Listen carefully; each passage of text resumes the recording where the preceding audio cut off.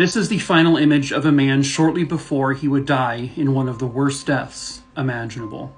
Viewer discretion is advised. Pictured here is Deon Dreyer. He was from South Africa and he was a diver.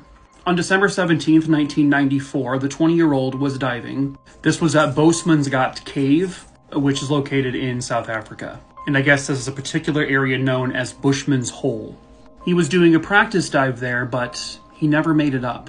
And his body never floated to the surface. They believe he may have died from oxygen toxicity. They had sent people down there to see if they could recover his body, but it never became a possibility. Until 10 years later. This was diver David Shaw. He was originally from Australia and he was a technical diver who had done well over 300 dives. Well, one day he decided he was going to attempt to go to the bottom of Boesmansgat and try to retrieve the body of Deon Dreyer. He went down there, he found the body, which was unbelievable to begin with. He then had to go back up to the top, which is where he would tell Deon's family, I found him, I'm going back down and I'm going to get him. It was January 8th, 2005. This photo was taken moments before that particular dive. He had also gone down there with a partner. This is kind of a visual representation of what this dive would have looked like. Very deep, very dark. The two divers did manage to get themselves to the bottom, where they did find the body of Deon Dreyer again.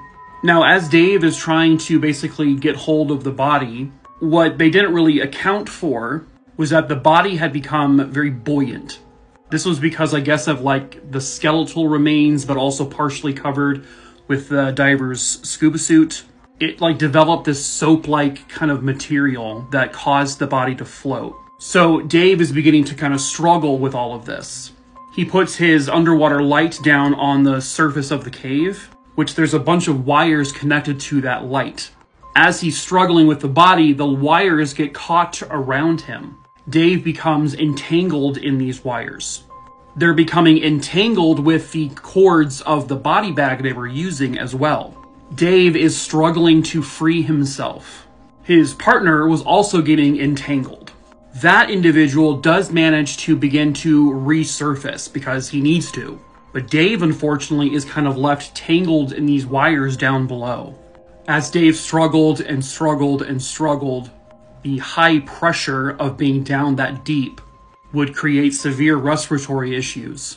There would be a large buildup of carbon dioxide, which then caused him to black out, where he then died. 3 days later, Dave Shaw's body and the body of Deon Dreyer would both float to the surface of Bushman's Hole.